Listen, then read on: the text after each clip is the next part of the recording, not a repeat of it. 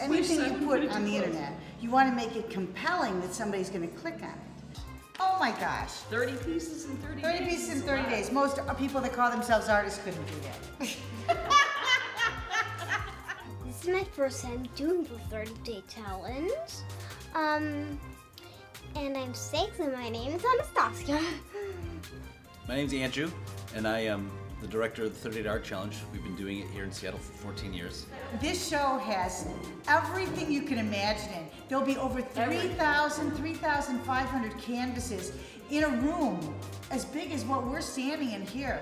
And there will be everything from someone who does a pen and ink drawing to a cartoon to the most beautiful calligraphy, artwork, painting you can imagine. And I love it.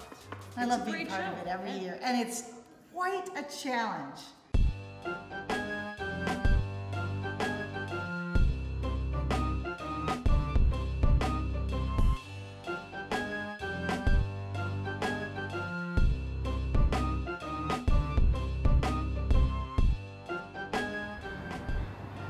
Find those teachers, those guides that are gonna help you in that direction that you're already going.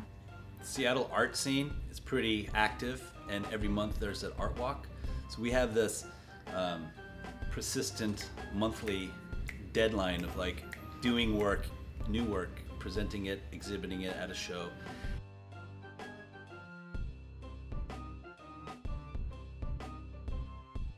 The community is very receptive, and there's like this ticking clock that every month you've got to do some new work. The 30 Art Challenge is like a concept that is meant to inspire people to develop 30 new pieces in 30 days and participate in the December art show.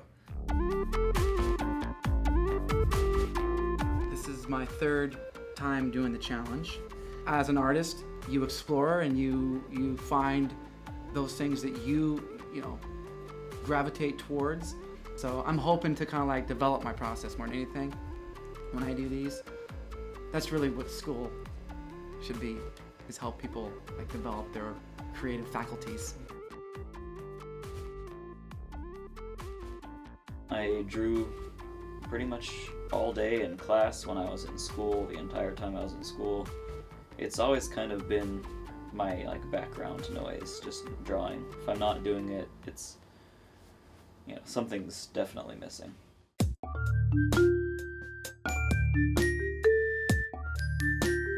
It's like we all have this little connection, but we're all so vastly different.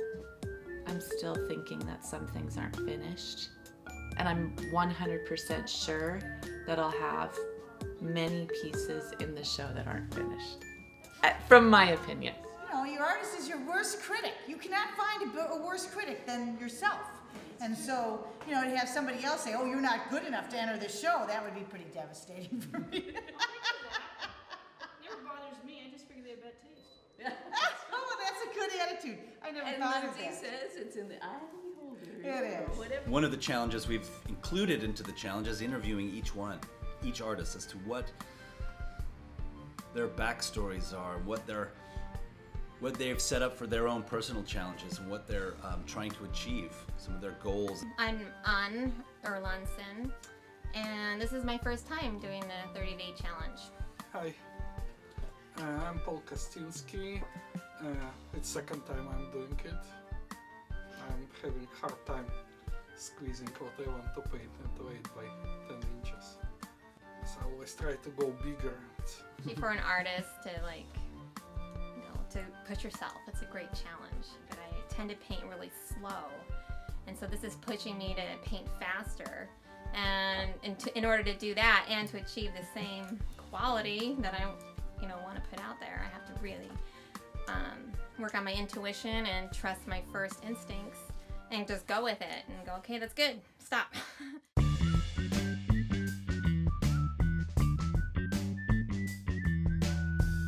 I really enjoy painting. I just fall in love and I like to paint. If I have time, I want to paint day and night. I just love it. And I want to challenge myself. I cannot just sit at home and paint. I need some target. I need something different, and I want to change, and I want to grow, and I want to do something different every time. And I found that this is so interesting, so I just participated, and I found out I didn't miss the deadline. I'm so happy. My name is Sarah Teasdale.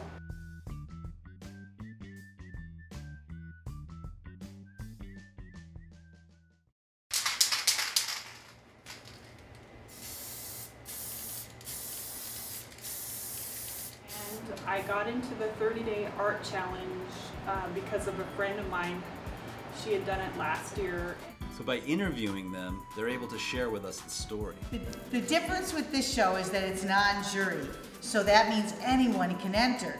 The way in which each person attacks their challenge is personal to them. And the work that comes through, the different craftsmanship, the materials and supplies that they have worked with or have never worked with, plays such an amazing role in the challenge. Hi, I'm Brooke Borcherding, and this is my third 30-day challenge. And so it was kind of this compulsive need to create something. Like you start from blank surface and then you have something, and that's amazing. Like it made me feel really productive, and it was addictive. So it's really fun to see what you can get away with. And as a working artist, I've struggled with that in the past year, of finding enough time to feel satisfied that I'm making enough work, and then also being able to make the work for specific shows in time.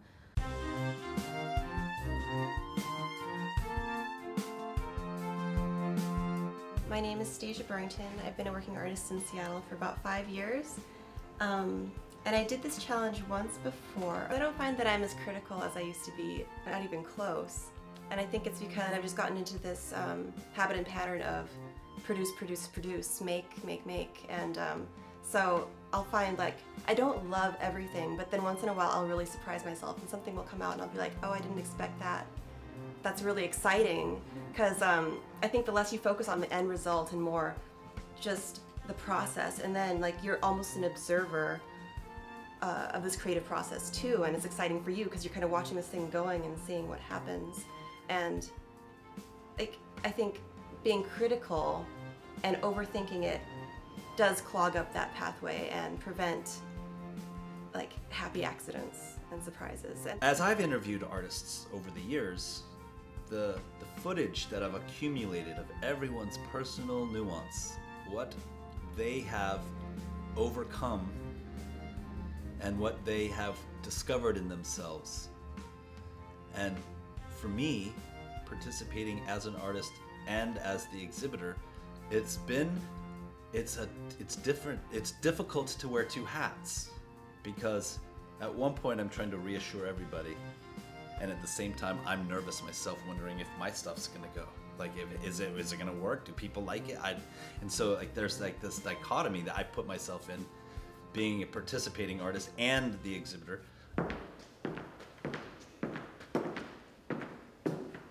So one of the questions that's asked every year, everyone wants to know why the art is so separated.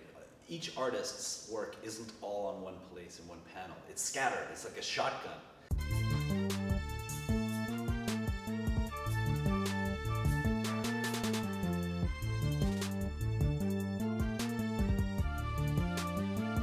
Then arrange them vertical versus horizontal and establish them on certain panels. Then we tack those panels to the walls on the perimeter and the freestanding panels in the middle of the room.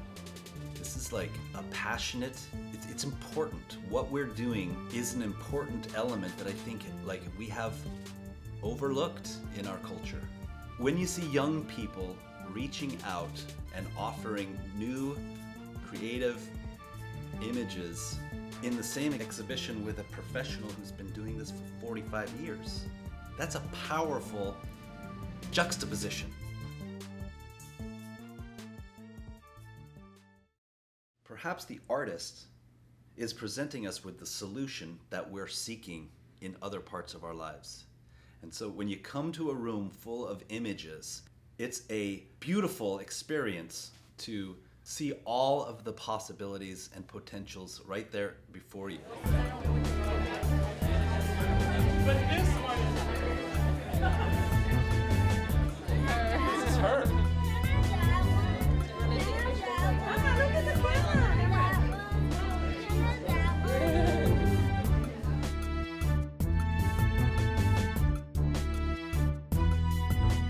There seems to be a conflict whether the success of the show is did you sell any work or not.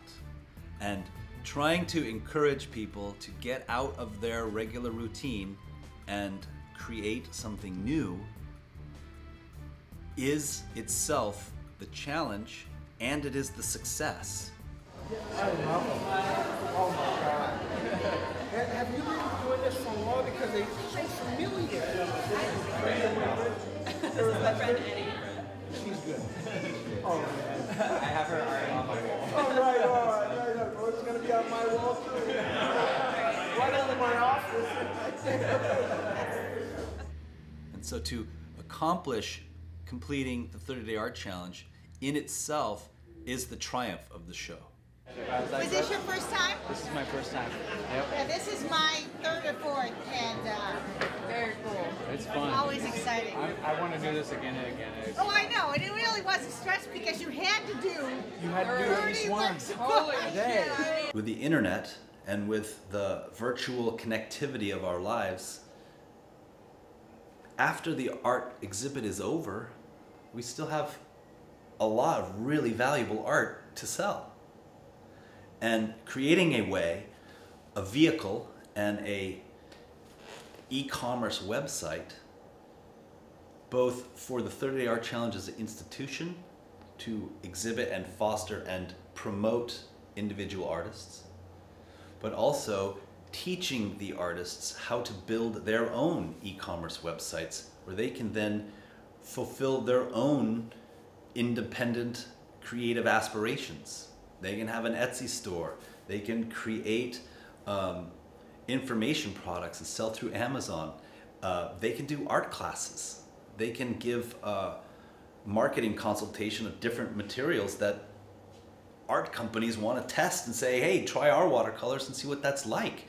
We need artists to, experiment with it. Tell us what you think about our product that we're going to take to market. These are realistic opportunities for people to find another way to supplement their creative passion, as well as, at the high end, make some real celebrities and some stars.